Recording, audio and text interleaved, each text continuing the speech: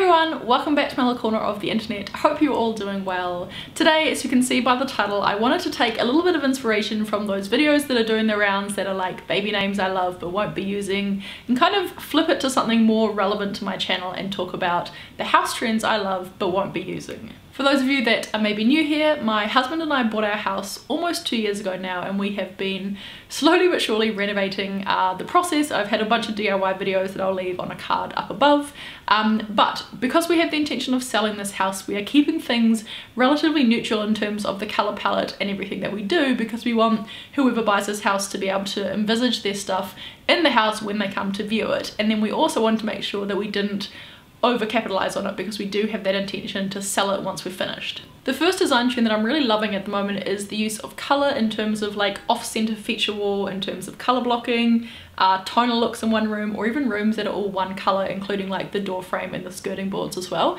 I just think that looks really cool. At the moment we have added a grey feature wall in our bedroom, and we do plan on doing also a grey feature wall in our like entranceway and also in our lounge. But even then, grey is a pretty safe colour, and regardless of what colour like someone's furniture is or what colour their house style is, grey can pretty much go with anything, which is why we chose to do it. The kind of on-trend colours that I'm seeing at the moment are really dark and moody colours like greens and navy blues and things, and I just think it makes a room look really cozy.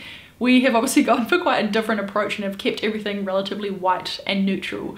But yeah, if I could, I would absolutely love to have a room that was like all one colour. Kind of on the same train in terms of adding a little bit more personality in your paint choice, I'm also really loving all of the featured tiles and the featured tile like layouts that I'm seeing at the moment. There's a lot of really cool tiles I'm seeing at the moment that are like hexagon shaped or they're circular, and I just think they look really cool. Even like changing up the pattern can really make a room feel quite fresh and quite different. We have gone for pretty basic white tiles in our bathroom and our laundry, and eventually in our kitchen when we do that up, and we've just gone for like the subway style pattern because it is pretty cool. I feel like it's like less on trend now that there's like all these other different styles coming out, but I feel like it's a pretty safe option in terms of hopefully something that will always be in fashion. But yeah, I just think there's so many more options now in terms of the tile design and tile layout, and it's just really cool. One design trend that I have loved for a really long time, and the only reason that we haven't incorporated it into our house is just because I think the style of our house or the era of our house versus this design trend just don't really mesh well together, but it is adding wall cladding. Wall cladding to me just seems like a really easy way to add texture and to add a feature into a room,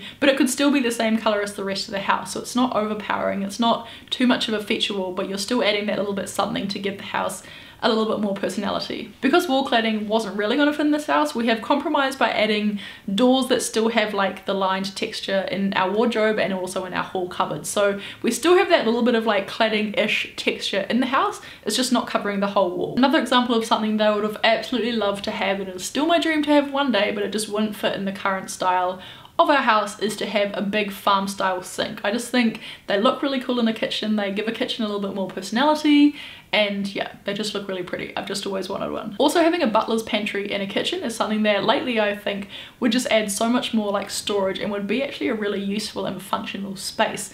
We did actually intend on maybe making a butler's pantry in our house and kind of changing the current configuration of like where our laundry door was and moving that into the hallway so that we could like utilize a bit of space that right now is just like for coat storage and things. But it was just going to be a little bit too much money, and the way that we were going to do it, again, we didn't know if it was going to fit with the style of our house, and we didn't want to overcapitalize. But yeah, I do think that would also be really cool, and it's a good way to kind of like minimalize the stuff that's on the bench top because you can put it all in the butler's pantry. Those are the design trends that hopefully when we buy our next house, which will be more of like a longer term house, we might be able to incorporate some of those trends into, because I think that would be pretty cool. But yeah, there are a few other ones that I really love, but I'm not too sure if I'm going to be using yet, so maybe once we finish the house renovation I can do like another one of these videos talking about those.